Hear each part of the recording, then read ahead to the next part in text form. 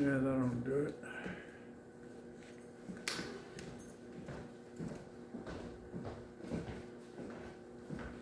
Can't hardly understand anything here. No reverberation. Romans chapter 12.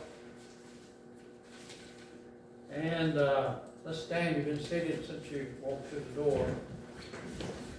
So we're going to talk about mercy, if you can. If you can't stand, don't worry about it. The Romans 12, verse 6 to 8, it says, having then what? Yes. Gifts. And where they come from? The Spirit of God. Right? And then what's the first gift God gives us? You shall receive the gift of the Holy Ghost. Right? Having then gifts differing according to the grace that is given to us, whether prophecy, let us prophesy according to the proportion of faith. For ministry, let us wait on our ministering, or he that teacheth on teaching, or he that exhorteth, which we talked about last time, on exhortation, he that giveth, we've covered that, let him do it with simplicity, he that ruleth with diligence, and what's next? He that showeth mercy. He that showeth mercy with cheerfulness. So we're going to call this mercy the glad gift. Mercy the glad gift. So Lord, we ask you now to help us to such a large subject all through Scripture, just tons of verses. Thank you that you're full of mercy now. Show us how to use this gift that every Christian has. And may we get our priorities straight before we make judgments on others. We thank you for the mercy you've given us now in Jesus' name. Amen. All right, be seated if you will, and you are. And now we're going to Matthew chapter 9. So it says that we should cultivate he that showeth mercy with cheerfulness. So we should be glad to exercise this gift, because we'll see judgment and mercy are contained many times in the Scriptures together. Mercy and truth. Mercy is always the first word before the truth. Get our attitude straight. Now, Matthew chapter 9, and Jesus talks about mercy here. Look at verse 11 to 13. And so when the Pharisees saw, Matthew 9, verse 11, when the Pharisees saw it, they said unto his disciples, why eateth your master with publicans and sinners? But when Jesus heard that, he said unto them, they that be whole need not a physician, but they that are sick. But go ye and learn. Go ye and learn what that meaneth. And he refers back to the Old Testament. Quotes here, I will have mercy. What? I will have mercy and not sacrifice. For I am not come to call the righteous, but sinners to repentance. So we see here that it is a gift. We'll see that every Christian, now we'll probably, through weeks to come, once we get into each specific gifts, I know I had a study many years ago. It's has a list of all the attributes of each gift that a person has. If you have a gift of giving, you'll have a list of things that go with that show why you give, why you show mercy, why you do this and that. And we'll get to that, but it's a very, very large subject on the Holy Spirit. Now, I'll turn to Matthew 5 while you're there, just a couple pages to your left. So mercy is the glad gift with cheerfulness, it says. And we have a couple of statements I've thought on. The mercy is the ability to minister for a better outcome. I read some statements, but I got to thinking about it, but just think about when we use mercy, the ability to minister for a better outcome. And judgment brings satisfaction. That'll teach them. That'll learn them. well, off with their heads, right? And judgment brings satisfaction, but mercy brings joy and forgiveness. Amen. Amen. So we see here about 6 verses or so.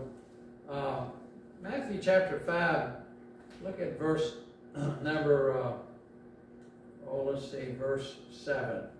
Blessed, what does that mean? Blessed, happy, right? Blessed are the who?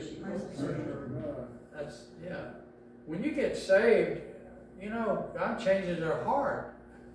Everybody that gets saved gets nicer. If they don't, they need to get saved. Yeah. I mean, that's how you can tell a person's saved, because they're a different person. And so a person hangs on to all those old habits. They haven't surrendered to the Lord somehow, something wrong there. Blessed are the merciful, for they shall obtain mercy. So we see here, you're blessed. If you give it, you receive it. If you give it, you receive it. Well, the opposite verse there, look at James 2:13 secondly here. James 2:13. And so, blessed are the merciful, they shall find mercy. And James is kind of a warning here. Secondly, we see James 2:13. Says, for he shall have judgment without mercy. Now, a person who doesn't show mercy, this is the verse we need to watch out for this. For he shall have judgment without mercy, that what? Hath shown no mercy. And mercy's happy here. What is it? Mercy what? Rejoiceth against judgment. So whenever there's a situation, we really need to stop and say, okay, I've got to get my attitude right before I make a judgment. That's why a good judge does that. Now, ever heard of Judge Roy Bean? Yeah. He was a snake. Man, he'd take the Bible and he'd hang people with verses just because he said so. That's why. So it was right in the Bible, and he was in Texas, West Texas, I think, in the desert. In El Paso or somewhere down there. Amarillo, I think, maybe. And where it's hot and dry, nobody wants to live. So he was a man that had no mercy. He's almost a fable, but he really was a fellow that lived and was a self-appointed judge because he used guns and ropes to hang people. Judge Roy Bean. So James 2:13 says we better be careful. Jesus said, if we show mercy, we get mercy. If we show no mercy, we get no mercy. Now, James 3:17, while you're there, 3:17, we see a list of good, really good words here. Our third scripture, James 3:17. James 3:17 says, but the wisdom, is that a good thing or not? Yeah. Okay, that's a good one. But the wisdom that is from above is first, what? Pure, is that a good one? Then what? Peaceable, is that a good one? Yes. Gentle, is that a good one? Yes. And easy to be entreated, easy to approach. Full of something. Mercy. Full of mercy and good fruit. So you see this, without partiality, without hypocrisy, everything in that verse is a positive that we want. It comes from heaven. So when we get saved, these things ought to come with getting saved. Every Christian should have all this built into their salvation. Then it says in the fruit, 3:18 of James, and the fruit of righteousness is sown how? In peace. If you throw out, you reap what you sow and you sow what you rip. And if we're hard and harsh and we blast somebody, well, there's not going to be any righteous fruit out of that. What does it say? Something of man, what is that? Wrath of man worketh not the righteousness of God. The wrath of man worketh not the righteousness, there's that word, of God. Where's that found? James chapter 1. Yeah, you're right there. And he's quite a bit younger, but the fruit of righteousness is sown in peace. So if we want fruit and we want it to be right, then it'll have to be done in peace. Verse 17. All those words should be in our vocabulary and in our thoughts as we show full of mercy, it says. Fruit of righteousness is sown in peace of them that make peace. Blessed are the peacemakers, for what? They shall inherit the earth. God can trust a person like this. And he can give blessings, special blessings to somebody that lives with 17 and 18. God's going to take real good care of that person because they're valuable.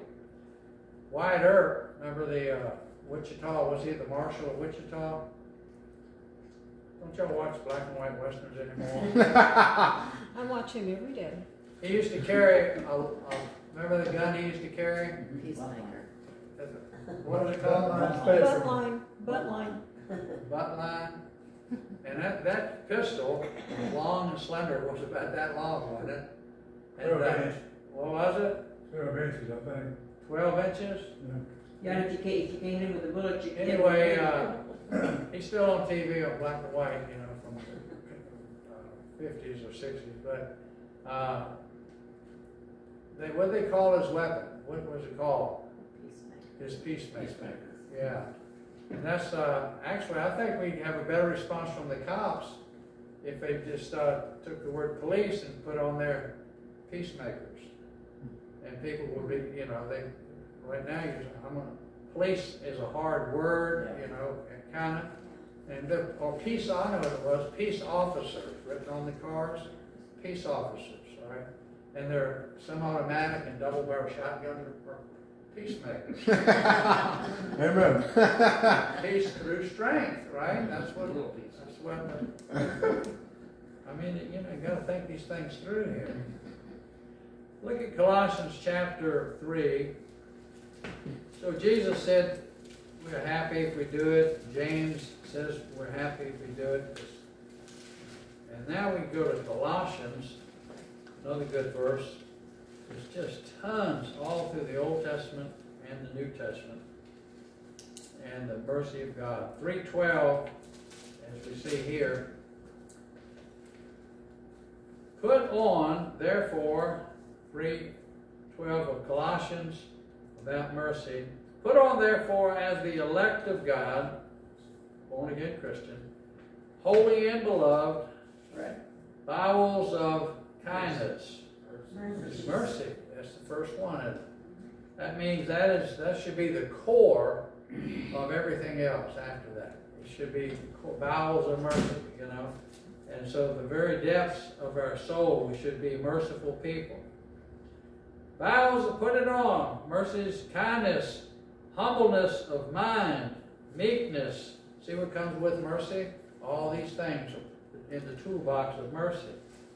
Humbleness of mind, meekness, and long-suffering. Forbearing, putting up with one another, and forgiving one another. If any man have a quarrel against any, even as Christ forgave you, so also do ye.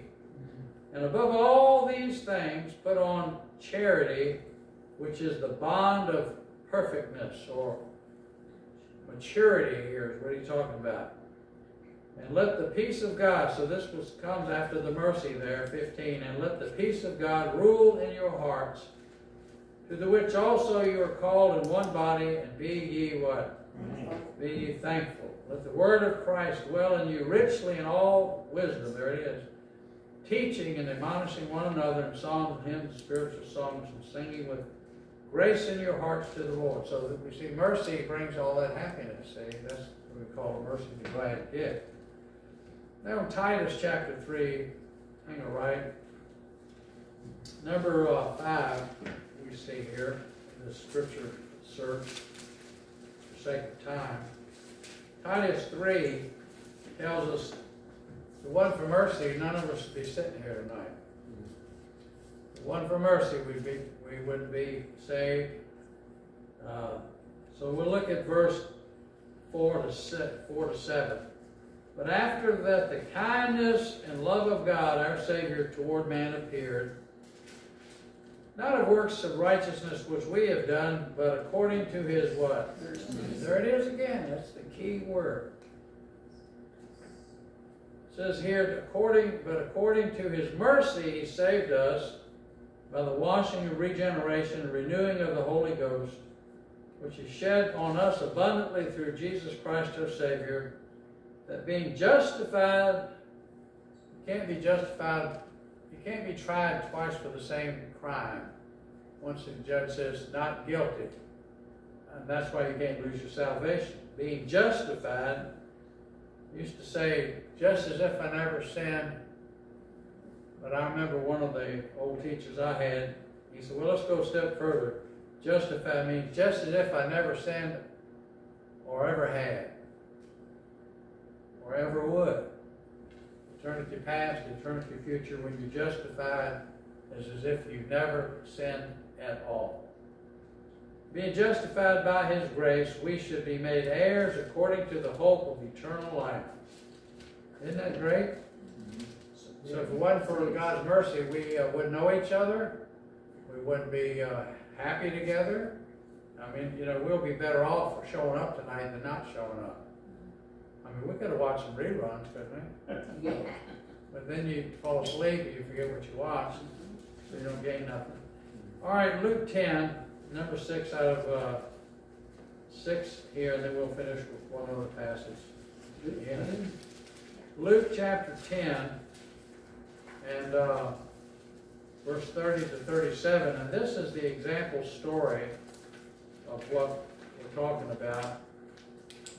The Good Samaritan parable. Luke 10, verse 30. Jesus answering said, a certain man went down from Jerusalem to Jericho and fell among thieves, which stripped him of his raiment and wounded him and departed, leaving him half dead. And by chance there came down a certain priest that way. When he saw him, he passed by on the other side. Why did he do that? Well, he saw a situation and he made a judgment. Do you get that? He saw something and he made an instant judgment. Merciless. And when he saw him, he passed by on the other side. Well, he must have done something. He got bad karma. I mean, you know, who did sin, Lord, him or his parents? Yeah. Likewise, a Levite, when he was at the place, came and looked on him, did what? Made a judgment. Passed by on the other side, and a certain Samaritan, as he journeyed, came where he was, and when he saw him, he had mercy. He had compassion on him. See that? And so, and he went to him. See, mercy just does a whole lot of good, doesn't it? Makes you happy. I imagine the guy beat half to death was sure glad to see him. Went to him and bound up his wounds, pouring in oil and wine, and set him on his own beast, and brought him. Notice all the verbs here. He went, and he bound, and he poured, and he set him, and he brought him to an end, and took care of him. It's an action. Mercy brings action. It doesn't bring, oh, I feel so, it's not pity. Mercy does something about it. Because remember the definition, the ability to minister for a better outcome. That's what mercy does. Pity does not do anything. Say, oh, I feel real bad. I'll be praying for you. I'll see you later. Yeah.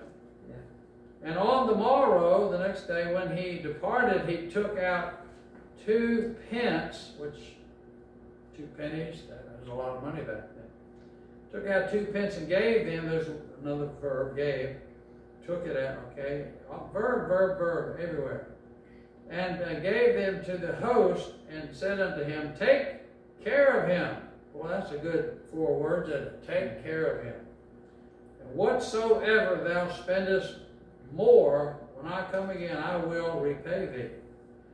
Well, that's the story, and here's the question. 36. Which now these 3, thinkest thou, was neighbor unto him that fell among the thieves? And he said, he that crossed over on the other side. Nope, he didn't. He that showed mercy and rolled his shirt sleeves up and got something done for the man. He that showed mercy on him. What a big word. What a very powerful word. And the outcome, was it made better because of mercy? Sure.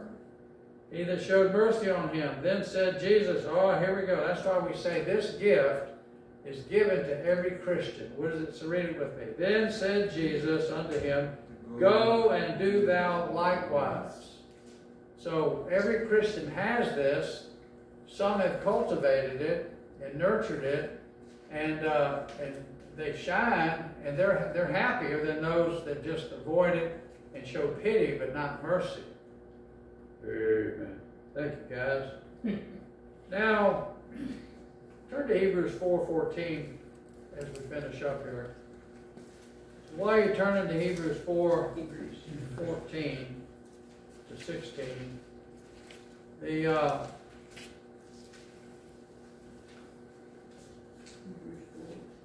so I was thinking about this. Judgment,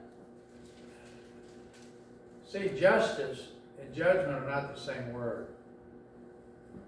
We want justice, sometimes we want vengeance instead of justice. We'd rather have vengeance and call it justice. Serves them right. Well, that'll teach them a lesson. Revenge. Yeah, that's what I said. Yeah, vengeance. So, thinking about this, judgment stops to build a gallows or a guillotine. It stops everything.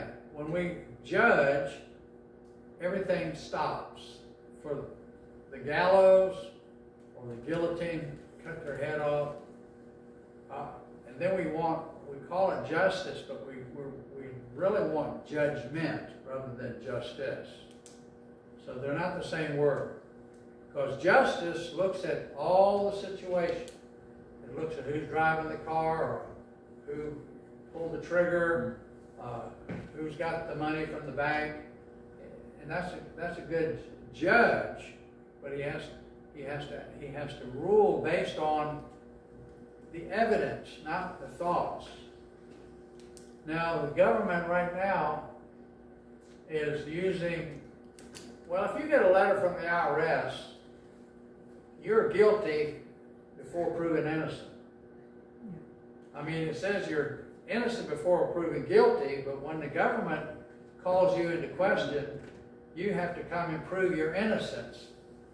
And if you dare to call them out on that, you better have a lot of money and a lot of attorneys. They will bankrupt you. I mean, they operate with $31 trillion in debt, government debt. Right? They can build a black hole, and they have for 250 years, just about. But we see here that we're innocent before proven guilty in the court of law. You don't show up even in a circuit court without an attorney. You better have legal representation, because they'll judge you harshly on that you didn't respect the court enough to get an attorney. So judgment stops to build a gallows and a guillotine, while mercy, think of it, mercy opens the door to freedom and moves forward. Mercy opens the door to freedom and always moves forward. Judgment always stops and digs in and won't go until that person is satisfied with judgment. And sometimes we call it revenge and vengeance, but it's certainly not mercy. And people that live like that are not happy people. They don't know how. They've never exercised mercy, so therefore they don't know the joy of how many prisoners are in our prisons wrongly accused. We're finding out through DNA testing now they are innocent. Some have been in 30 and 40 years, accused falsely by the government, or somebody lied on them and framed them. And I'll tell you, when they get word they're getting out, there's mercy going to be shown after 20, 30, 40 years. And sometimes the government has to pay them millions of dollars for stealing their entire life from them unjustly because of judgment, not justice. So judgment stops to build a gallows. People, they can't get off of that thought. They just dig in, oh, if I could get my hands on them, and it festers, and your life doesn't grow, and you're unproductive, and you live a life of hurt and sorrow, while mercy opens the door to freedom and moves forward with forgiveness. Now, everybody needs to pay for their sin debt. When God showed mercy, He had Christ take that for us. And sometimes we're waiting for God to even the score, or God may turn it back on us and relieve the person we're holding a grudge against, make it easier on them and make it hard on us, give us their ball and chain, and on our mentally, we can't get past that. So anyway, mercy opens the door to freedom. So every situation we should say, is there any way we can find mercy in this crime or in this unjust thing that happened? Is there any? And that's what I have to do, you know, and that's what police have to do, and leaders have to do. They have to, even before firing a person at a company, they have to say, well, let's look at the fact, what really happened here. You gotta get the evidence before you make a judgment, and see if there's any room for mercy. We've worked with some hard cases through these last almost 40 years, and you want a way out if possible. But sometimes there is no way out. You must have judgment, and you must let the chips fall where they may. Hebrews chapter 4, last of all here, 4:14 to 16, and it says, seeing then that we have a great high priest that has passed into the heavens, Jesus, the Son of God, let us hold fast our profession. For we have not an high priest which cannot be touched with the feeling of our infirmities, but was in all points tempted like as we are, yet without sin. So, let's read 16 together. Let us therefore come boldly into the throne of grace, that we may obtain mercy, find grace to help in time of need. Isn't that a good verse? You find the word mercy, then you find the word grace, then you find the word help in that one sentence there. Let us therefore come boldly into the throne of grace, that we may obtain judgment. Truth. No, that's not there. Mercy and find grace. So when we get mercy, we get the favor of God upon us, and we are to show favor to others as well if we can show mercy. And that will help, and to find grace to help in time of need. So mercy is the glad gift, and every Christian has this and needs to exercise it as often as possible. Agreed? Amen. These are just a few verses. I mean, there are tons on the study of mercy. This is really a big deal. So, Lord, we thank you for the time we've had together in the Word. We ask you to lead us now into the prayer time, and then into some better weather, rain, and we thank you for the break that's coming across the land. So we pray now that you call to our mind all the things that need to be prayed for. In Jesus' name we ask. Amen. Yeah. Lord have mercy. You hear that all the time? Yeah. Now, well, we don't not say it casually, should we? No. We say, Lord have mercy. All right. Out dinner. Anybody got a request or two? We got praise. Okay. Our air conditioner was acting up really bad yesterday. Right on. And our air conditioner, it's a tram, and it's not very old. Train. But suddenly we were not getting any cold air through, and so Phil was pretty sure it was the Freon that was bad. So we called a technician. They come this morning, right about 8 o'clock. Oh. And he said he changed the battery, he changed the filter, and he cleaned the what is that thing out there that's outside? What they call that? Yeah. Cleaned it up. Evaporator. Huh? Outside here. Yeah. Outside, he cleaned it up outside, and he said that was it. There was no problem with the Good. at all. Your batteries went dead on the thermostat? Yeah. Yeah, you gotta watch the new stuff. 'Cause that- Well, see, we had no clue that that was. Right, yeah. And anyway, he was really low priced, and I thought, and so, our air conditioners, you don't know how blessed it is to have something until you think you lost it. Oh, yeah. Well, Roger,